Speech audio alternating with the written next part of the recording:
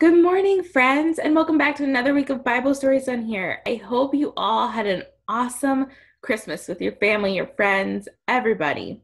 And we've been talking a lot about the true story of Christmas. There is a baby born. Does anyone remember his name? If you do, go ahead and yell it out. What was his name? Yes, his name is Jesus. Jesus is special because Jesus is God's son. But the story isn't over yet. There's one more part I want to tell you today. If you're ready for the story, on the count of three, I want you to yell, "Tell me a story." Ready? One, two, three. Okay, it sounds like you guys are ready. After Jesus was born, God put something very special in the sky. Was it a soccer ball? No, that isn't right. Did God put a puppy in the sky? No, that would be pretty silly. God put a star in the sky. Yes, God put a special star in the sky, and far, far away, there were some wise men who saw it. And they knew that the star meant something special. They knew God had put the star there to help them find Jesus. The wise men were so excited.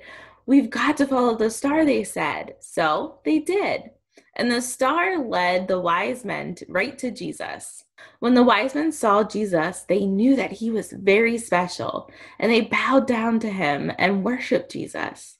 Then they gave Jesus presents to show that they knew that Jesus was special, and it was wonderful.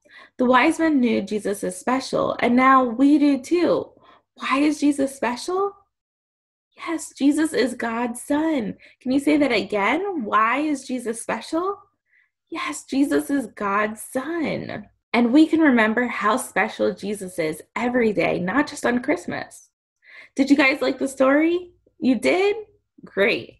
Let's go ahead and close in prayer. Dear Heavenly Father, Lord, thank you so much for giving us your only son, God. It was the best gift ever, Lord.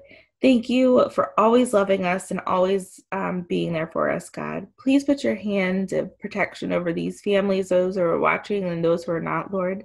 Please be with them throughout this week and just let them have a blessed week. Thank you, Lord, for everything that you do and for always loving us. In God's name we pray. Amen. Thank you guys so much for watching another Bible Stories with me on here, and I hope to see you guys at Kids Worship today. Bye!